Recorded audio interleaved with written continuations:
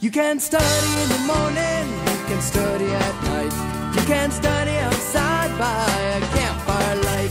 You can study with the Rabbi. Do you remember waiting by the mailbox for the mail to arrive? And then, depending on whether it was a small envelope or a big envelope, stressing out about whether you got into college and what that size envelope might be telling you. Do you remember how stressful it was to open that envelope? I do. I remember getting rejected from Washington University and waitlisted at Brandeis University. I remember the acceptances that I was excited about and the acceptances that, well, they were just fallback schools anyway, so I expected that. I remember all the stress of that choice. Where am I going to go to college?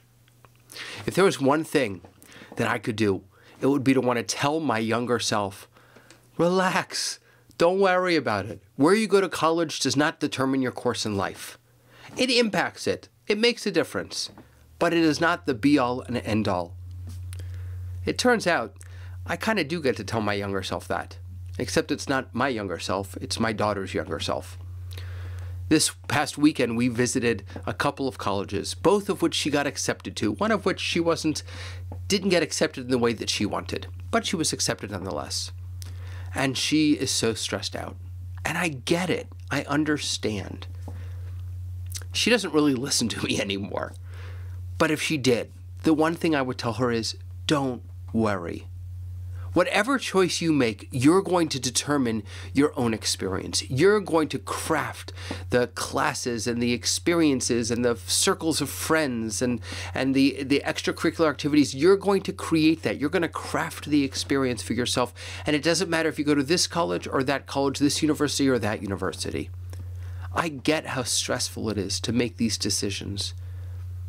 But with just a little bit of hindsight under my belt, I wish I could tell her and all the other kids that right now are stressing about college, it's okay.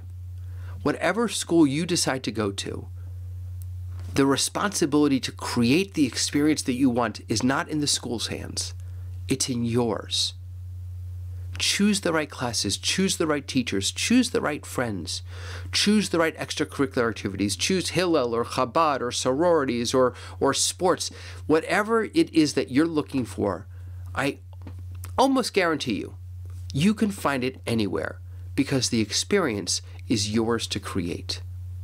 If I could tell her anything, if I could tell me 25 years ago anything, that's what it would be. We're talking Torah.